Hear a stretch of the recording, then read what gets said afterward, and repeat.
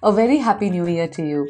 New year means new beginnings. To a lot of us, we start off our year by planning something, to do something exciting and to do something that is closest to our goal. We set goals, some set resolutions, some set intentions. I've spoken about all of these in my previous videos and I'm not going to go there.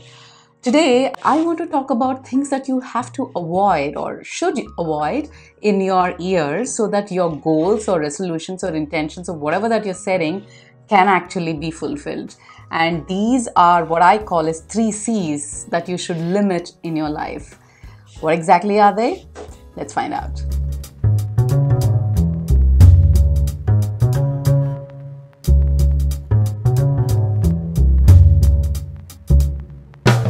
Hey there, my name is Aparna. I am a certified coach and every week I bring to you tips, tricks, tools and hacks that can help you upskill your life. And if this interests you, do consider subscribing to my channel. And while you're there, do not forget to press a bell icon so you're notified every week when I post a new video, which is every Thursday. Alright, so last year for me was all about self-growth, self-care, self-love, self-acceptance, self-awareness, a whole lot of selves. This year though, I'm calling it my year of transformation. Physically, mentally, spiritually, and of course, financially. But my larger focus is on the mental part. This is going to be my year of mental peace. So one of the things that I need to do to achieve peace of mind is to limit 3 C's in my life: comparing, complaining, and criticizing. The biggest of them all is comparing, and all of us tend to fall prey to it knowingly or unknowingly. Did you know that comparing is basically inventing either joy or sorrow out of nothing? If healthy comparison is helping you move forward in your life, then to a certain extent that's alright. However, what we need to watch out for is when we start comparing ourselves with others on every single area of our lives, it becomes a habit, and that habit is extremely dangerous. So watch out for how many times you are comparing, how many areas in your life are you comparing with others, and try as much as possible to limit this. The second C is complaining, and I wanted to share some scientific facts with you. Did you know that when you complain, your body releases a stress hormone called cortisol? The more you complain, the more it releases, and that impacts your immune system.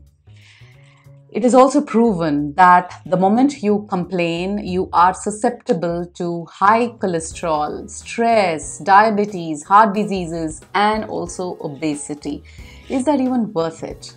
It also messes with your mental health big time, because when you complain, you're constantly looking at negative things.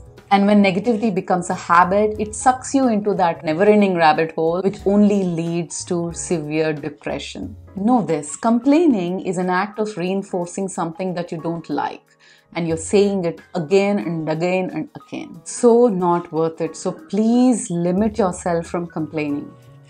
The third C is criticizing or criticism of others. Do you know what happens when you criticize people? You feel superior, because you are pointing your finger at others and saying that this and this is not right, or this is not correct, or this is the right way to do it. You have a false sense of superiority, and that boosts your ego. When other person does not support your views, then you go into ego clashes where you want to prove your point. Criticism to a healthy extent is fine, but the more and more you criticize others, the more and more they stop taking you seriously. And that, I don't think, is a great place to be in. So try and see how much of criticism is part of your life, whether it is to others or to your own self, and try and limit it this year.